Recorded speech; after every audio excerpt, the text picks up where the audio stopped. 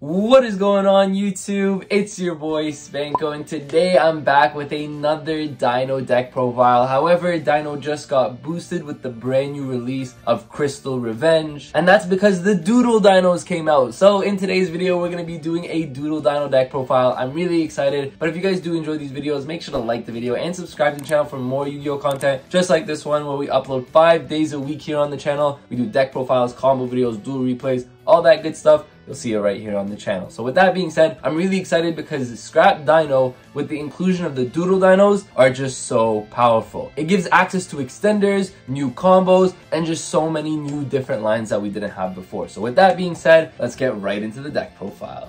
Alright, so just before we get into the deck profile here, you guys are going to see that this is a lot like your typical Scrap Dino deck profile. You're still doing all the really cool combos with Scrap Dino. However, with the inclusion of the Doodle Beast Dinos, I just like to call them Doodle Dinos, this deck gets a lot more powerful. Just some new things the deck didn't have access to before, but now has access to. So let's get things started. Of course, you're playing 3 Soul Eating Oviraptor. That's pretty self-explanatory. It's your best normal summon in the deck. Then we're playing 2 Ultimate Conductor Tyranno. These ratios hasn't changed. 1 Miscellaneousaurus, and I swear this card comes back to 3. This deck can be so good. Then we're playing 3 Baby Ceratosaurus as well as 1 Petite Pteranodon. The reason I like to play 3 and 1 is because in this build, when you're playing the scraps, you need the extra names always to pop. Now keep in mind, I've said this in past videos, but Baby plus Misk is combo, Baby plus Ovi is combo, Misk plus Ovi is combo. So there's so many 2-card combos in this deck where you really want to max out on Baby, which is like the best one, but you also want to play the 1 Petite because giving you 4 names is going to give you the best odds of seeing them, as well as with cards like Fossil Dig and whatnot, you can get to these cards, right? And there's also another card in here that you guys are probably looking at, but it makes a lot of sense that you're playing more babies and you kind of don't mind opening more babies, and I'll get into that when I do, but that's why we're playing the 4 babies in this build. And then we're playing 2 Archosaur. Archosaur, of course, is very necessary. The reason we're playing 2 rather than 1 is because if you draw this card, it is kind of tough. You really want to be able to get it out of your deck. So for that reason, you're playing the second one. Plus, it's not a bad normal summon for you. Of course, Oviraptor is still going to be always your best normal summon. But if you open Archosaur plus Baby, remember those 2-card combos I was telling you about? Archo plus Baby is still a 2-card combo. So that's the crazy thing about this deck, right? So that's why I like playing the 2 Archo. We're playing the 1 Pankratops, even though, yes, we want to go first with this deck. Pankratops is still really good because there are lines where you pop your Petite Pteranodon and then you're going to be summoning your Pankratops, so you can end your combo on a Pankratops, which is really nice. And then we're playing the 1 Giant Rex. Giant Rex is a really powerful extender for you. That's why you want to be playing it, especially in this build. You can really abuse the banish effect. And on top of that, it's also an Earth monster, and I'm going to get into why that's important later. But then we're also playing the 2 Scrap Raptor as well as the 1 Scrap Chimera. Again, the reason we're playing the Scrap engine, even though it's a minimal Scrap engine, is because it just pushes so much potential in this deck. It hires the ceiling so crazy, so that's why we're playing the Scrap engine. But on top of that, the Scrap monsters are Earth. Why does that matter? Why have I been bringing up the Earth attribute? And that's because we are playing the 1 True King Lithosagem the Disaster. Why are we playing Litho? So Litho is such a powerful card, especially in today's format, and the reason for that is because if you summon it using 2 Earth monsters, you can look at your opponent's extra deck and banish up to 3 monsters from it with different names. We're banishing those monsters. How powerful is that against the tier limit format? If you banish a Kitkalos, a Rulkalos, a Kaleido Heart, boom, that's all the main fusion monster that they need to get access to be able to play the game. So you can banish those. You can even banish stuff like Mud Dragon, which is really important for them. If you're banishing the Sprite Sprint or the Sprite Elf, depending on where they're going with their combo, this card is insane, just being able to get rid of your opponent's main combo pieces, and that's why we're playing the 1 Litho. Now, why does Litho synergize so well with this deck? Well, like I said, all the babies are already Earth, which is really nice, because if you open 2 babies plus the Lithosagem, you're insane. But even if you don't open the babies, you have the Giant Rex, which you can open. You have the Pankratops, technically, if you need to pop this, the Scrap Raptor, but on top of that, you also have the brand new Doodle Beast Dinos. We're playing 1 Doodle Beast Tyranno as well as 1 Doodle Beast Stego. Now, why are we playing 1-on-1? For a while, I was trying to play Stego at 2 or 3, because if you guys don't know, this card, the first line says if you control no monsters, or if all your monsters are dinosaur monsters, you can just special summon this card. So this is a card that Dino didn't have access to before, where it's now an extender for you. But the reason reason you're only playing 1-on-1 is because you're searching them when you have redundancy in your hand. So what do I mean by that? Let's say you open OV plus baby, right? And let's say you already have access to a misc or you have a fossil dig, just a lot of redundancy. You know, you have all the combo pieces already, but then you have all the cards to get you into your combo pieces as well. It's like, okay, well, what am I gonna do with like 3 OV in hand? Or like, what am I gonna do with, you know, a misc plus OV plus 2 babies in hand? It's kind of like too much cards. So for that reason, the Doodle Beasts come up really well, because keep in mind, Fossil Dig can search any level 6 or lower dino, so you can actually search your Stego with the Fossil Dig. And if you already have access to your combo, with OV you can search something like your Tyranno. Tyranno's a really cool card is because it has a quick effect where you can tribute summon this card from your hand using a dinosaur monster you control, and that does help you dodge stuff like Imperm, Droplets, and stuff like that, maybe even Veiler. But the thing is, those cards are not super prevalent in today's format. If we're talking about a future format where those cards really are prevalent, I could definitely see a situation where you bump up Tyranno to 2 or 3, because now it makes it so that your Oviraptor, let's say, can dodge a Veiler, can dodge an Imperm, right? So that's why Tyranno for now is just a one-of. This card is really, really powerful, helps you dodge hand traps. It's a beater for you, which is really, really nice. Stego is an extender for you. It's just one of those cards where if you already have access to your combo, you already get the Stego. But on top of that, they're both earth monsters, which is really good for your Lithosagem. So that's why we're playing the 2 dinos here, the 2 brand new dinos. And that's it for the monster count, or the dino monster count, I should say. This is all you're going to need because the deck is super, super consistent already. So for that reason, like, you're not going to want to max out on cards that are kind of going to be just redundant cards. That's kind of like the thing that I keep going back to, is because this deck is so consistent that you don't want to draw too many of the same things, right? So with that being said, let's get into the spell cards. We're playing 2 double evolution pill, 3 fossil dig. This is pretty standard. 3 lost world. Lost world is really, really powerful in today's format, funny enough, because Pirlarino targets to pop. A lot of the cards in today's format target, so that's really good with Lost World, because if you activate this, you get this set up, then your dino monsters are always going to be safe. So I like the 3 Lost World and the 1 terraforming, of course, to get to it. We're playing the 1 Called by the Grave. This is a card that could be swapped out, and I'll talk about that in a minute. Hand traps aren't super prevalent in today's format. Yes, the Bestial monsters are, but again, you can't Called by the Grave the Bestial monsters. And so on top of that, like, you're not really worried about, again, Veiler, Ash, and whatnot in today's format. So you could cut this card. I'm going to talk about that in just a minute, but I still think this card is really good because going first, if you're setting up your combo with a Called by the Grave, it's really powerful because Called by is still really good into the tier limit matchup. It just doesn't have as much turn 1 use as it used to, but I still think this card is really powerful. Then we're playing 3 Prosperity because, you know, if you're always missing 1 combo piece or you're missing an extender, something like that, you can go into Prosperity to get to there. So that's really powerful. And then we are playing the Bestial monsters ourselves. And the reason is because we need to be able to combat the tier limit matchup. We need to be able to combat the meta. And so that's why we're playing the Bestials. And I'm going to talk about the Bestials and something else in a second as well. But for the Bestial monsters, we're playing the 3 Magnemite, the 3 Druis Worm, as well as the 1 Saronir. So the reason we're playing the 1 Saronir is mainly just to have another name, another card that you can search. So let's say you activate your Magnemite and you have a Druid Worm already in hand. Magnemite on your end phase can search the Saronir, and this way you have like multiple DD Crow cards in your hand at all points, and this way you have more times to hit your opponent with these Bestial monsters, right? On top of that, they are all 2500 attack, which is really powerful because in a deck like Dino that already pushes out a lot of damage, it does put a lot of pressure on your opponent where you're like, hey, I have a ton of big monsters. If you're not beating me this turn, I'm going to beat you next turn, right? So that's why the Bestial monsters are really good. Another card that's really good in Dino, by the way, that's it for the 40 card main deck right here that you guys can see, okay? Now I'm going to talk about some things that you guys can do with the deck. One really good card is Kashtira Fenrir. Fenrir is really powerful because of its Earth synergy with your Lithosagem. However, the thing with Fenrir is it doesn't synergize that well with the Bistid cards. So if you are forced to go second and you open a Fenrir plus like the Bistid monsters, you know, you gotta think to yourself like, hey, I need to activate my Bistid monsters to stop my opponent from playing, you know, especially in a tier 0 format against tier Shizu, then you're going to be able to activate these cards, which is really powerful. But then you have cards like Fenrir in your hand that you can't really summon after you use the Bistid effects. So that's why I'm not playing the Fenrir. The Earth thing is kind of cool with the Litho, but again, Litho is just a 1-up. If Litho was at 2 or 3, maybe I could see that, but just it being at 1 is the reason we're not playing the Fenrir. On top of that, remember how I said Called by the Grave can kind of be switched out? So there's a reason I actually put it beside the Terraforming, and the reason for that is because you guys can play Dragonic Diagram to search the Lithosagem. If you already have access to your Lost World, you can Terraforming into your Diagram. Diagram can pop a baby, then you're going to get the baby effect, then you're going to have Lithosagem access, and so it's really powerful with the Diagram. However, there's one reason specifically I'm not playing Diagram, and that's because it's just a 1-of, and Litho is a 1-of. So if you already open your Lithosagem, then what ends up happening is you can't actually use your Diagram at all. So there are hands where I tested with Diagram, and you know, I opened Diagram and Litho sometimes, which obviously they're both 1-of, so it's not very likely to happen. I'm just giving you guys situations where it has happened. Sometimes I've opened Litho already in my opening hand, so my Diagram kind of becomes dead in my deck. So there's just a lot of situations where it's like, just because Litho is at 1, that's why I'm not playing the diagram. However, you guys could definitely cut the Call by the Grave, play the diagram instead. Another card that I was contemplating was Mystic Mine as well, just as another field spell option. If you guys wanted to try this out, but let's get right into the extra deck. We're playing the 1 Logia as well as the 1 Dolka. These two are very powerful cards. Sometimes you end your combos on these two, which is very powerful, but a lot of the time in today's format, you're going to be ending your combo on a Dweller. Dweller is just so prominent and so very powerful in today's format that if you can end on it, you want to end on it. So we're playing the 1 Dweller. The 1 Baguska. Baguska is one of those cards where it's kind of like, hey, you know how we're ending on Dweller for the tier Shizu stuff? You can end on Baguska for the Flunderies matchup. The Flunderies matchup is a very tough matchup, so ending on Baguska there is very, very powerful. Then we're playing the 1 Dugaris just to help you OTK. We're playing the 1 Linkuriboh and the 1 Secure Gardna. With Lithosajam, with your Bisted monsters, with your Scrap Engine, you probably shouldn't be going into Secure Gardna. However, there are really random situations where you open, let's say, an Arco plus like a Magnamut or just a bunch of hand traps, and you're not opening your full combo. And then in that sense, sometimes you need to go to Secure Gardna so that you can double Evolution Pill. So that's why I still like playing the 1. I'll give you guys a replacement for this card in a little bit, but this card is the card that I still think should be played. Then we're playing the 1 Pentastag again to help you OTK. We're playing the Scrap Wyvern, of course, for the combo. The 1 IP Masquerena, important for the combo as well. We're playing the 1 Nightmare Phoenix as well as the 1 Unicorn. Phoenix could be a card like Tornado Dragon. I just think Phoenix is a little bit better because Stego is like a level 5. So if you use Stego as like an extender to Link Climb, it's better sometimes to have the Link 2 rather than the rank 4, because this can't go into the rank 4, right? So that's why we're playing the 1 Phoenix. We're playing the Unicorn as well, of course. We're playing the 1 Access Code Talker. You're really never going to go into this. This deck is just so powerful. It can OTK on its own, but there are situations where you do, so that's why you're playing the 1. We're playing the 1 Apple, of course. You end on your combo with Apple all the time. This card is so powerful. And then we're playing the 1 Savage Dragon. Now remember Secure Gardner, how I said there might be a different card that you guys can play? Well, that card is Wallow, founder of the Judge Dragons. This card is really, really powerful as well. It's essentially a quick effect DD Crow. If you find yourself with multiple Bisted monsters on the field, you can actually just make a Wallow, and this way it gives you an extra DD Crow-like effect on your board, which is really nice. On top of that, sometimes your Bisted monsters, if they're taking up too many zones, essentially what ends up happening is you can just make the Wallow in your extra monster zone or just to the side. So now you're taking up 1 zone rather than 2 zones to help you combo some more. So that's why you could play Wallow instead. It's another really powerful card. I just found myself not really ever going into it because if I'm resolving like 2 Bisted monsters